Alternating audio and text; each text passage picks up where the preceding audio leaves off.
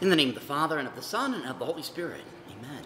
The grace of our Lord Jesus Christ, and love of God, and the communion of the Holy Spirit be with all of you, with your spirit. A reading from the Holy Gospel according to Matthew.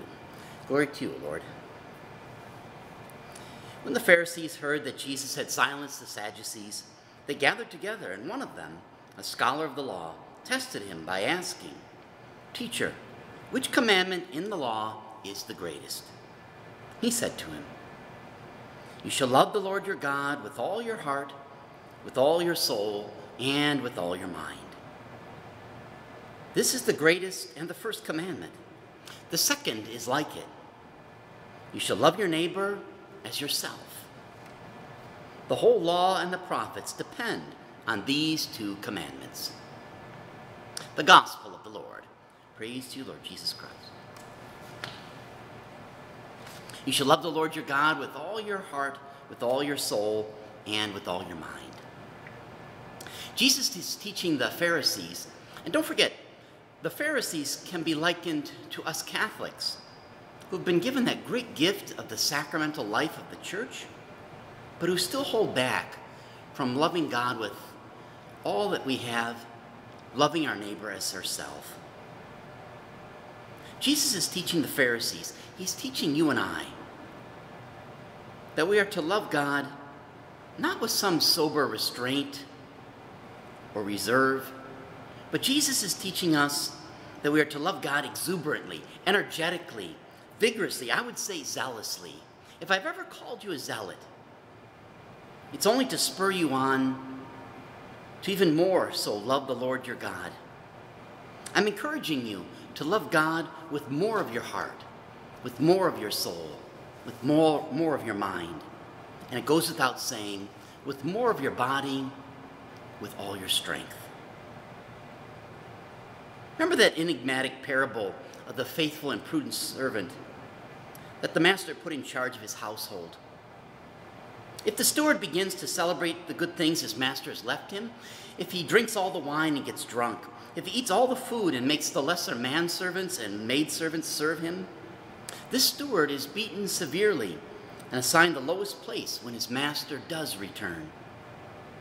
But the servant who anticipates his master coming home and allows his master to celebrate when he does return by giving the steward the highest spot at the banquet table, the master gives the faithful and prudent steward all of his wealth. This is what Jesus is telling us, that merit is the reward of grace. You see, we wrongly think that grace is the reward of merit. And we think this way because Satan has poisoned our minds. We think that if we do good, God will give us grace. We think that if we live out our vocations faithfully, that God will give us grace and we will become holy. No, that's not the way it works. Grace cannot be earned. Grace is a gift freely given by God. God loves us, and even when we're undeserving of his love, he gives us grace. Grace is given to sinners, not the righteous. And that's why we go to confession. We tell God that we are sinners, that we don't deserve his love, his grace, and God can't help but fall in love with us, with our humility and our gratitude for what we have been given.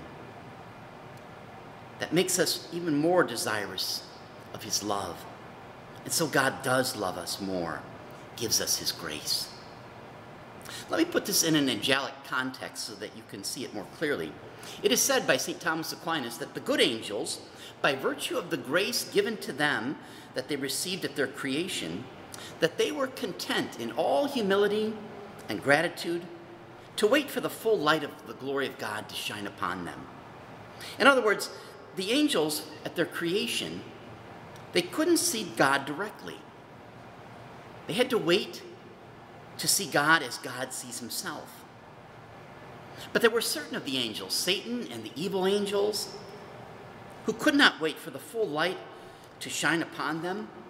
They were impatient, and so the devil presumed to raise himself toward God and his light.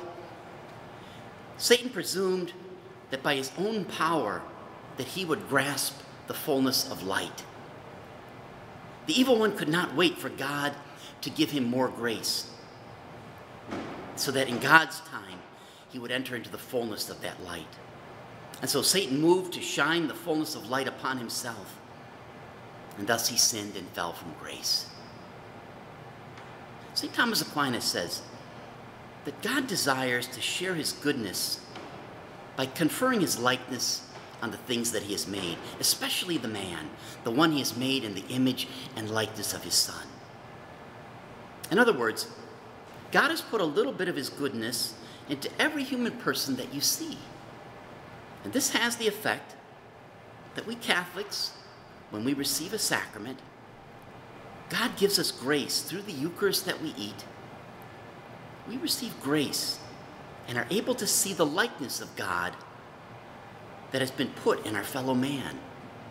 And that's what causes us to fall in love with our neighbor, to love neighbor as self. Our neighbor, in resembling God, makes us fall in love with him.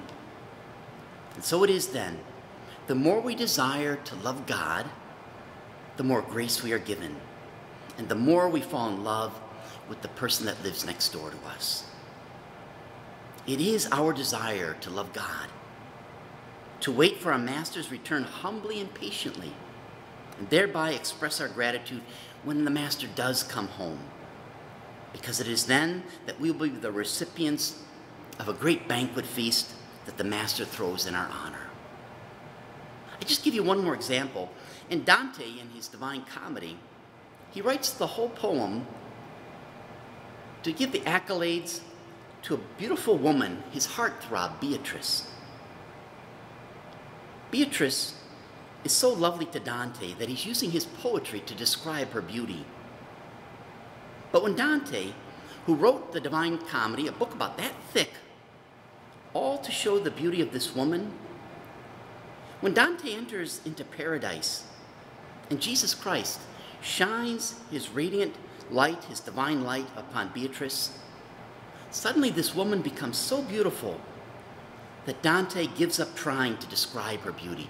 It's beyond the words of his poetry to describe the beauty of a person illuminated by God's grace. And I've told you married people this 1,000 times. You're going to be shocked when you enter heaven and you see that God looks like your spouse's face. Don't we even pray in our Eucharistic revival prayer before every Mass? Jesus, as I encounter you in the sacrament of your body and your blood, may I be led to a greater charity and concern for my fellow brothers and sisters in the human family, recognizing your face in each one of them.